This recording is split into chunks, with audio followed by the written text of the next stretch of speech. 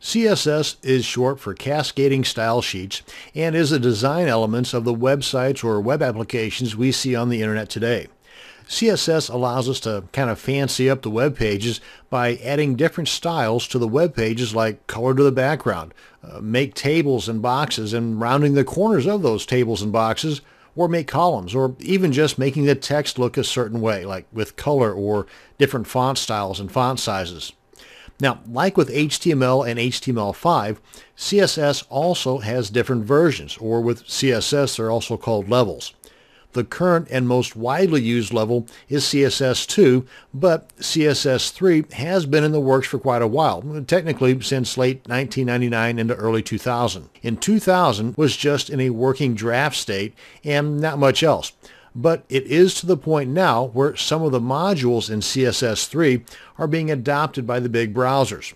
Problem is that not all browsers recognize all the goodies that CSS3 provides. The big difference between CSS 2.1 and the new CSS levels like CSS3 and even CSS4 is that the newer CSS levels are broken into different modules instead of just one huge batch of code that all browsers would need to interpret. With the new CSS levels broken into modules, the browsers can kind of just work on interpreting a single module at a time, and makes for a quicker implementation of all those goodies within that particular module. Problem is that the browsers are not moving very quick to implement all the modules in level 3, but they are getting there.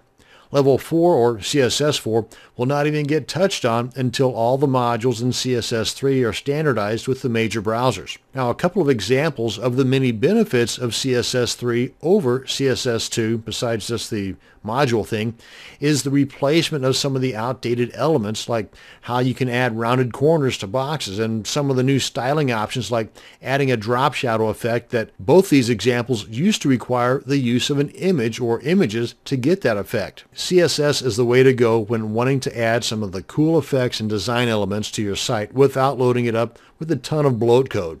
Now, by bloat code, I mean using many lines of HTML code to accomplish the same presentation effects that 3 or 4 lines of CSS code will do, and do better.